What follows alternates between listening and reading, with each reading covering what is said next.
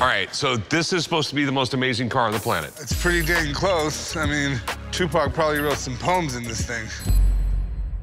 I know it's an extremely huge deal, but... I know what you're thinking. Those rims aren't big, but in 1996, boy, those things were huge. They look huge to me. There's a car dealership here in Vegas that actually has the car that Tupac was shot in. I'm bringing Warwick with me because he's my music memorabilia guy. It's been 20 years since Tupac passed away. A lot of his personal items have come up for sale, and they're going for a lot of money. Good to see you. How you doing? How's it going? It looks pretty cool. You got all the documentation back to this is the car you got shot in? We do. We have the lease paperwork showing that Death Row Records actually was the leaseor and that Tupac was the one that was writing in it. You guys give it a once-over and let me know what you think. Thanks. So remind me, what happened here?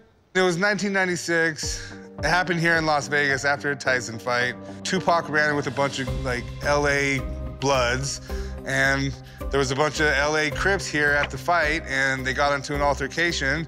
And then later on that night, when they're leaving the fight, car pulls up side and opens fire on Tupac in the passenger seat and Suge Knight in the driver's seat. 2 of his albums from this period have gone on to the diamond status, which means 10 million plus sold.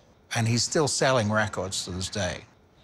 So I'm going to put this in the same range as Tupac's Hummer, which made $200,000. All right, thanks, man. You're welcome. I think you should really think about this. You call Bill up and maybe get some advice from him? All right, I'm gonna do that right now. This is seriously the only time Chum has took me to school. To bring it up to your date and age, this is the Jimi Hendrix of hip-hop. I keep on feeling older and older today, just so you guys know.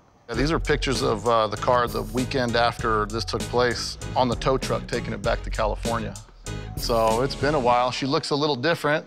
Okay, so where would the bullet holes be? So you got one up here, top of the driver's door, a couple underneath the door handle, and then a couple in the back seat. If you look carefully, there's one that went through the bottom of the windshield right here. I guess all that's been repaired? Yeah, it's surprising to me the car's still around. I mean, based on the condition it was in and it being part of a crime, the wheels look similar to the wheels that were on it, which is kind of your first dead giveaway when you look at it. I mean, obviously, she's been polished up a little bit, but man, this is definitely a unique piece. Okay, so my problem is, it's a little weird. It's not like you have like a great celebrity and this is the car he drove in a movie and he drove it really fast and all that. This was a car a celebrity got shot in and died a few days later. So in the car world, there's the drivability factor. You can own a piece of history and actually drive it, and it really won't devalue it so much. But this car, because of the connection to a crime and a murder and all that stuff, establishing that value is the tough part. Who's your demographic that's gonna buy this car, that's got the discretionary income to buy this car?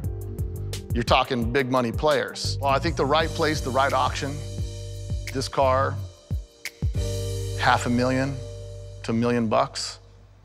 Okay. Thanks, man. All right.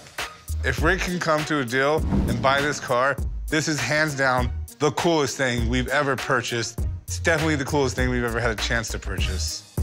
Well, what do we think? How much you want for the car?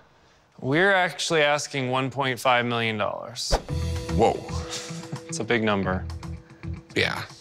I've actually already had an offer at $900,000 from a guy overseas. And you didn't take it? We did not take it. We turned it down. We think there's money there. What do you think, Chum?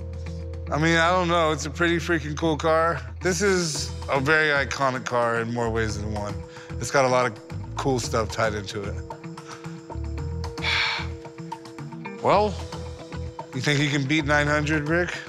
I mean, the best I can figure is it's going to go between $200,000 and $1 million in an auction, and just sort of depends on the auction. So a lot more than I'm willing to pay for it, but I really appreciate it. No problem. Thank you very much. Come on, Chum. Seriously? What do you mean, seriously? I can't believe it. Tupac. I'm just passing on the car because I'm just not going to risk this kind of money. At least I got a whole education from Chum. And when I learned something from Chum, it's a pretty rare occasion. Mr. Brown and I got along famously. Why he tittled through a pass, I caught the ball myself. It's got a name engraved on it. How did you end up with this? Sounds so fun.